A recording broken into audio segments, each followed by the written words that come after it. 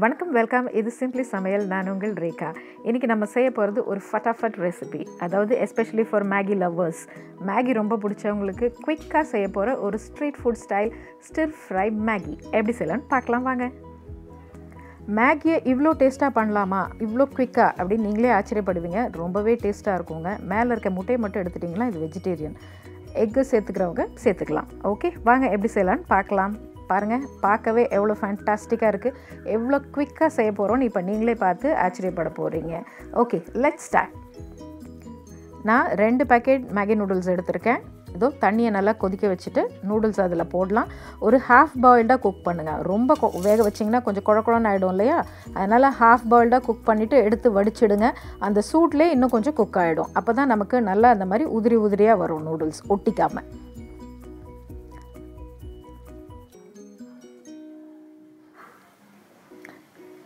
ஒரு hot pan வச்சுக்கோங்க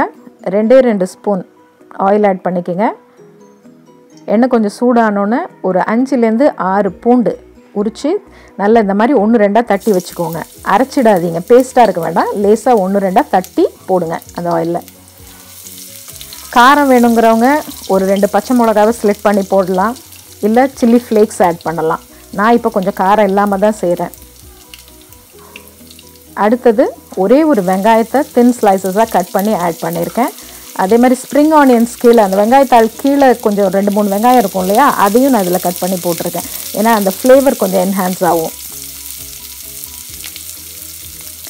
இந்த ஆனியன் வதங்குற அளவுக்கு கொஞ்சோண்டு சால்ட் சேர்த்துக்கோங்க ஏன்னா டேஸ்ட் மேக்கர் பவுடர் மேகியில் இருக்க டேஸ்ட் மேக்கர் பவுடர்லேயும் சால்ட் இருக்கும் நம்ம இதில் கொஞ்சம் சோயா சாஸ் வேறு ஆட் பண்ண போகிறோம் அதுலேயும் சால்ட் இருக்கும் அதனால் சால்ட் மட்டும் பார்த்து ஆட் பண்ணுங்கள்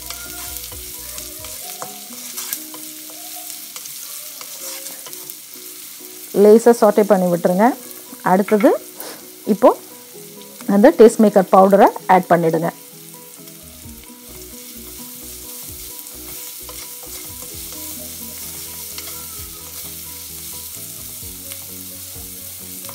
ரொம்ப குயிக்காக செய்யலாங்க ஜஸ்ட் 2 மினிட்ஸ் தான் ஆகும் நூடுல்ஸ் டைமிங்கே தான் இருக்கும்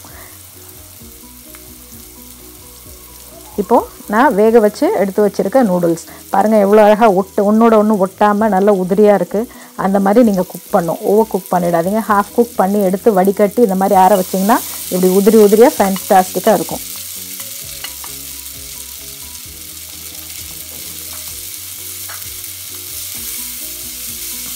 ஒரு ½ மினிட் அப்படியே ஒரு ஸ்டிர் ஃப்ரை பண்ணுங்கள் 1 ஸ்பூன் சோயா சாஸ் மேலே ஆட் பண்ணுங்கள்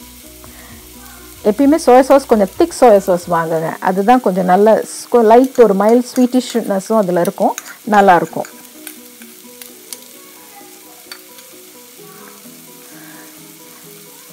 அவ்வளோதான் ஜஸ்ட் 1 மினிட் மேலே கொஞ்சம் ஸ்ப்ரிங் ஆனியன்ஸ் போடுங்க அப்படியே ஒரு ஸ்டிர் ஃப்ரை பண்ணுங்கள் சிம்மரில் வைங்க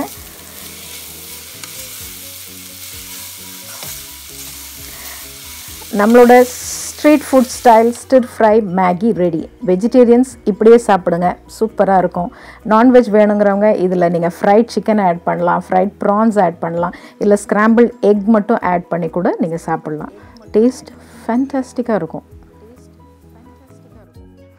and that is easy and very quick stir fried Maggi